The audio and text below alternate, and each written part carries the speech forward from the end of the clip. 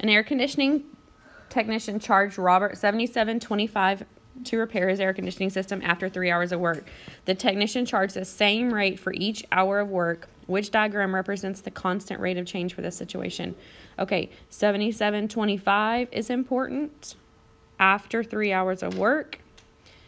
The same rate for each hour and the constant rate of change. And remember on the review, we used this to help us. Okay. Number 2 says the table below shows the time it takes a prototype car to travel different distances. So what is the constant rate of change in the situation?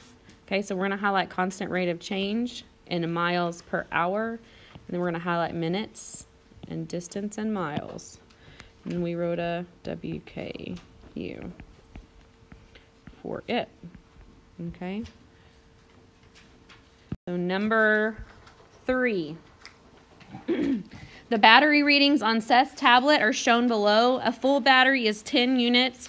What is the constant rate of change in the battery recordings? Okay, so a full battery is 10 units is important. What is the constant rate of change for the batteries? We really didn't write a proportion on this. You could write a proportion.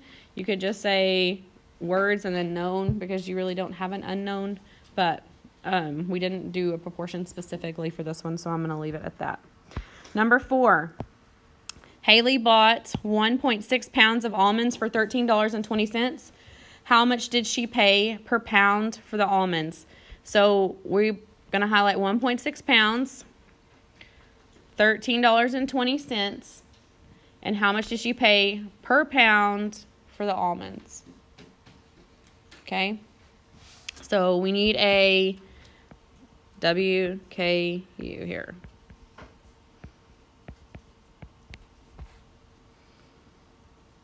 Okay. Number 5. Ken was pricing ingredients for a recipe he was planning to make for a dinner party. The store sold 4 different brands of the same type of product. Which statement about the unit cost of the different brands is true? Okay. Remember, unit cost would mean unit rate, which unit means 1. Unit means 1. So you're going to have to do that for every brand. Does that make sense? You'll have to do a WKU for every brand. Okay, so that would be brand A, brand B, and so on. Okay?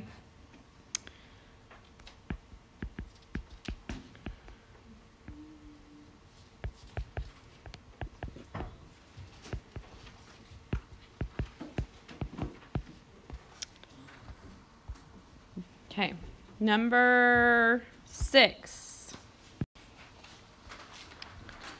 The figures below are similar right triangles that have a proportional relationship between the base and the height within each triangle. What is the constant of proportionality that relates to the length of the base over the length of the height within each circle, within each of these triangles? So we're going to go base and the height. They're similar. What is the constant of proportionality that relates to the length of the base over the length of the height?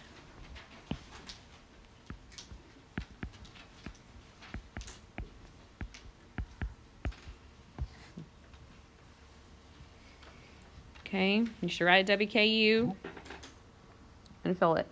Number 7. Tim's mom filled a gas tank in her SUV and spent $72 for 22.5 gallons of unleaded gas.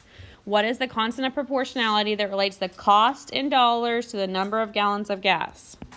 Okay, so she spent $72 for 22.5 gallons. We want the constant of proportionality to the cost in dollars over the number of gallons. It tells you exactly how to write it.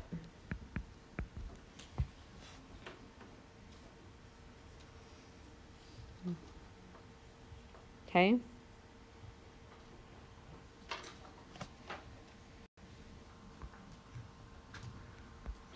Number 8. A battery factory typically produces 12,000 batteries per day and uses 50 boxes of packing batteries. If the number of boxes needed for packing is proportional to the number of boxes of or the number of batteries produced, how many more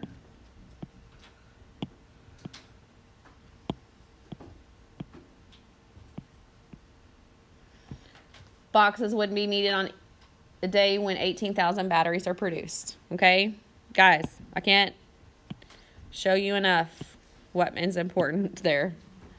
Okay, so W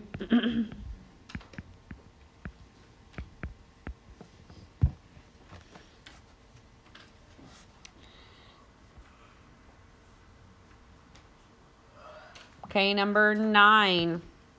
Joe is comparing sales prices of 2 stores in the mall to decide where to buy his new jeans. The 2 store sale banners are shown below. If Joe plans to buy 1 pair of jeans, which store offers the better deal after the discount? Okay, so we have store A and store B. They need to be separate. Even do that. Okay, we're going to do a percent proportion here, and it's going to be is over of percent over 100. Okay, number 10. John lost 1.44 kilograms after a week of exercise. 1 kilogram is equal to approximately 2.2 pounds. Which measurement is closest to the number of pounds that John lost? Okay, important. This. And then 1 is equal to 2.2. What is the number of pounds that John lost? You have to define what is the known and what is the unknown there. Okay, number 11. The table below shows Devon's budget last month. About what percent of Devon's monthly budget was spent on groceries? So, about what percent? And we're on groceries here.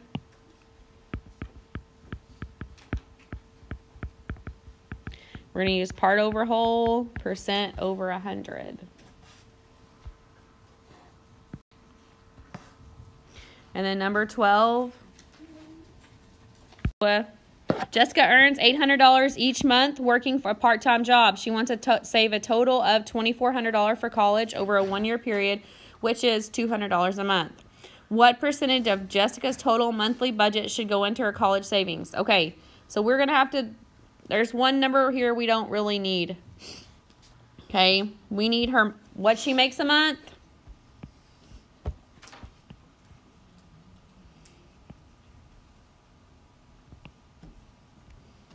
Okay, why don't we need the 2,400?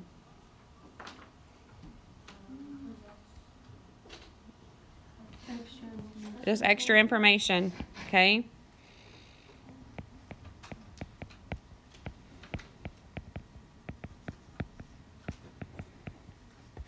Okay, you're going to use part over whole, percent over 100. And then the last one. It says the cost of Mr. Patton's car insurance increased by 5%. $82.69 per month is what he originally paid. What was the cost of his insurance after the increase? Okay, so we need to know this. This is important.